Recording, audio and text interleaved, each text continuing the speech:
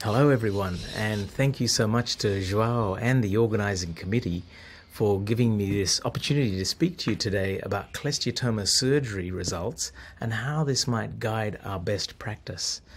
Now, when we're talking about results, I really wanted to highlight one specific area to narrow down the question for you, and we're going to be looking specifically at recidivism, or residual disease, which is disease left behind by the surgeon, or recurrent disease that reforms. And when we're thinking about recidivism, what are the factors that classically affect recidivism? Well, these are the classic ones. There is a difference between pediatric and adult phenotypes of cholesteatoma. This is well known. The site of presentation and the staging of the disease on presentation can affect recidivism. But we specifically wanted to hone in on techniques, surgical techniques of removal that might reduce residual disease, and surgical techniques of reconstruction that might reduce recurrent disease. And so, to do this, I looked at the last 10 years of data. Now, I may have made mistakes, and I apologize at the beginning to any authors that I've left out or anyone who finds a weakness in the argument, but we're looking at high-quality data with at least 5-year follow-up for cholesteatoma, presented in an appropriate staged way, and looking at the most recent presentation techniques for cholesteatoma outcomes, which is with the Kaplan-Meier curve and logistic regression. And we're looking for high-quality randomized trials, case-controlled and systematic reviews with meta-analysis.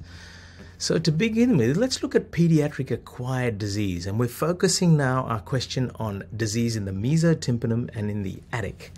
And if we're looking at surgical techniques, this is the first paper looking at endoscopic work in pediatric cholesteatoma isolated to this location. This came from Professor Marchioni's group in Modena, and we can see we had a 3-year mean follow-up with appropriate power in the group, and they found with lower stage disease staged in the mesotympanum and in the attic, that their residual rate when they were doing it endoscopically was 19% compared to canal wall up surgery with higher residual rates, noting that the disease tended to spread into the mastoid with these cases. So that's the one issue with this paper. We have other papers here from Stephen Hoff's group looking at as well lower residual rates in specific pediatric cholesteatoma of the middle ear with a mean follow-up of 2.6 years. Now, when we're looking for more higher quality data, here's some work from Dixon and our friends in Toronto, Professor Adrian James, and he used this statistical technique of propensity matching to reduce allocation bias. And when looking at limited attic cholesteatoma and middle ear disease, found that using the endoscope showed a residual rate of around 6% compared to around 10.7% with post-auricular approaches, giving an absolute risk difference or reduction of 4.6% in pediatric, middle ear and attic cholesteatoma.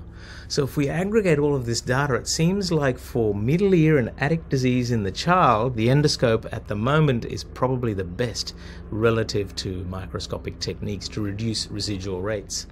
What about with mastoids? Well, quite classically, most centers around the world will tend to stick with canal wall up surgery for children and mastoid-related disease.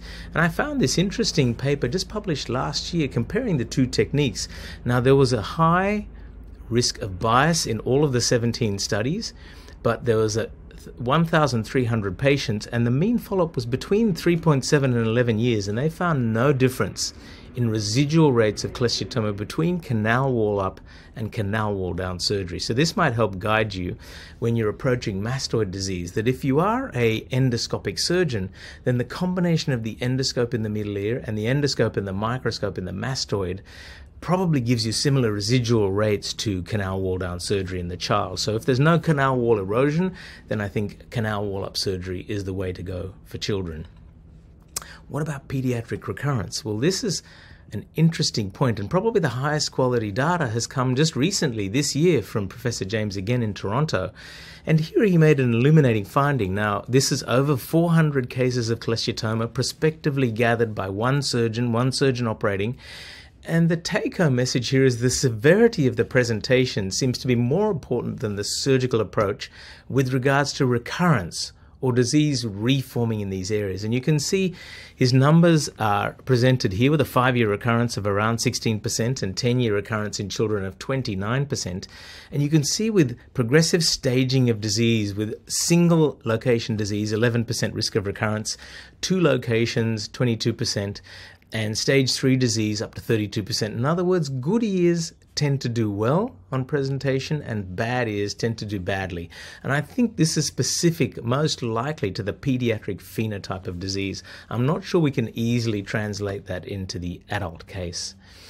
If we look at Adrian's results, he finds, as we expect, that the pars flaccida has the highest recurrence risk. Now let's move on to the best technique in surgery to reduce adult residual disease. Now, once again, let's focus on single-stage or two-stage disease in the mesotympanum and in the attics. And we're looking for surgical removal techniques that might reduce residual rates. And we have four randomized control trials that have come out in the last 3 years looking at this specific group of patients. All of the studies except for one were relatively limited in their numbers. I should say 2 were relatively limited in their numbers and power.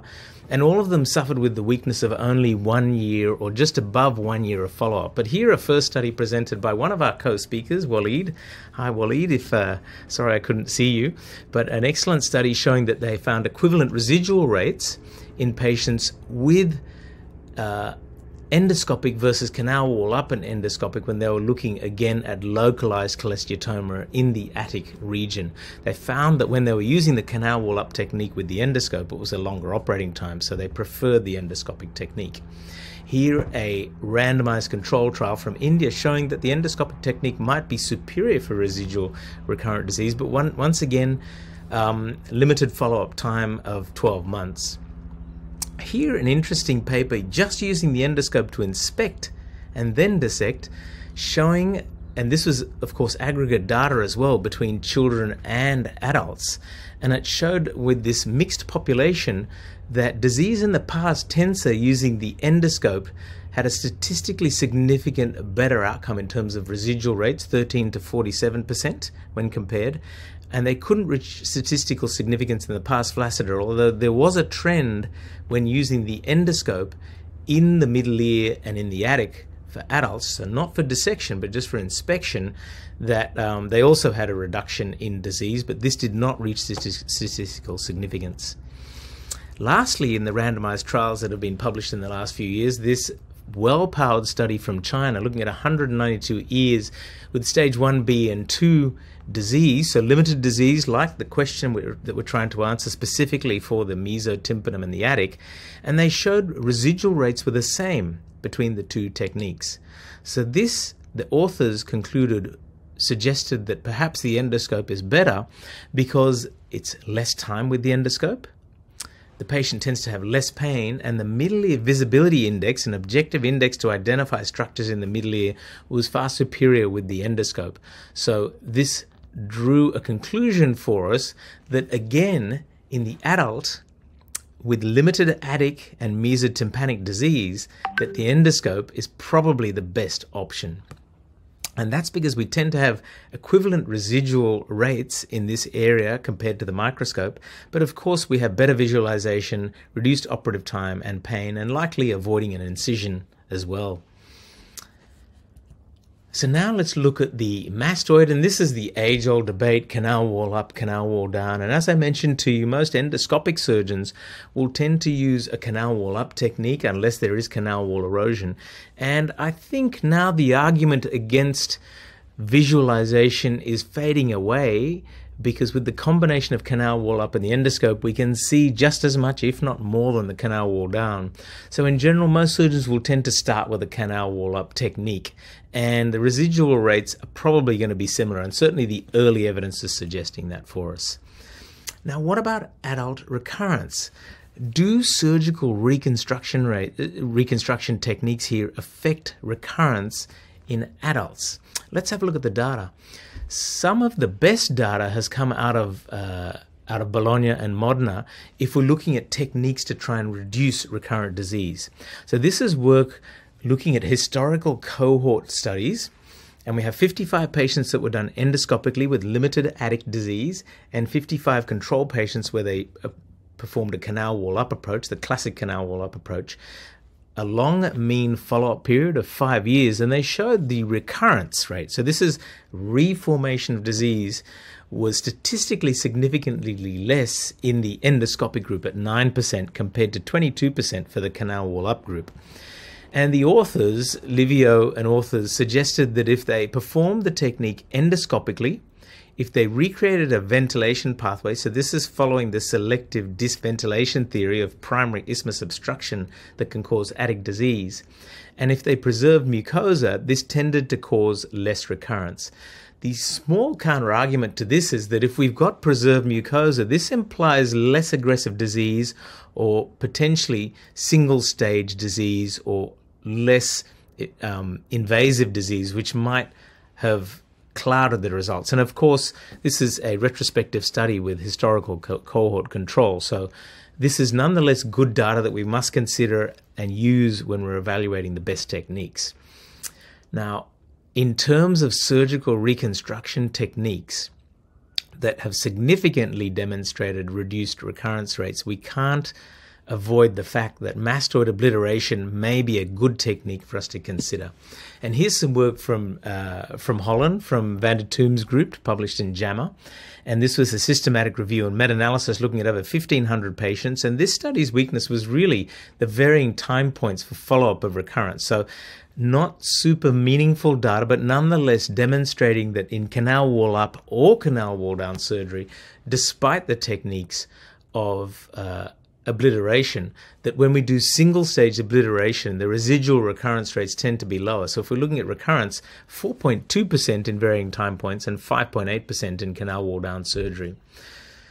If we look at a single institution, over 330 cases with a 5-year follow-up presented in Kaplan-Meier way, we can see the authors here, the same Van der Toom group from Holland, that the bony obliteration group had a statistically significantly lower rate of recurrent disease, I should say, at 4.4% at 5 years, compared to canal wall up 21% and canal wall down at 8.5%. And the important point is this heat map looking at recidivistic location for these three techniques. In other words, where does the residual recurrence disease tend to occur? And you can see in bony obliteration techniques that the highest amount is really in the tympanum here. And I must highlight to you that these were surgeons who don't use the endoscope, and we know the endoscope's strength is in the mesotympanum. So they found most of their recidivistic disease in these areas, and with canal wall up and canal wall down, as expected, particularly canal wall down, the recurrence rates tend to occur in the cavity. So if we put this all together for you in this grid, the method of disease removal here with early stage disease, we would say endoscope is best, probably with cartilage reconstruction to minimize retraction. And in the mastoid, with the use of the endoscope, canal wall up, probably with bony obliteration if there's aggressive disease into the mastoid. The tricky area is in the attic. And what do we do in the attic? And this is the final slide for you to finish here. And we know the endoscope is the way to go in the middle here. We know that with canal wall up mastoid surgery and the use of the endoscope, that possibly with bony obliteration, this is the way to go in the mastoid. But what about in the attic? And in the attic, I think we need to look at the phenotype of the disease and the phenotype of the mastoid. And if we've got encapsulated, definitively visualized disease, then I think the way Professor Prasuti recommended with removal of the disease and primary reconstruction of the attic is the way to go.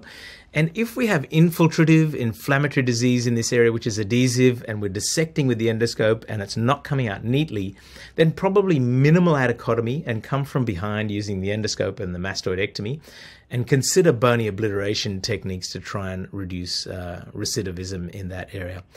So I hope you enjoyed that short tour of the high quality evidence that's available, and I hope you enjoy the rest of the conference. Thanks so much once again.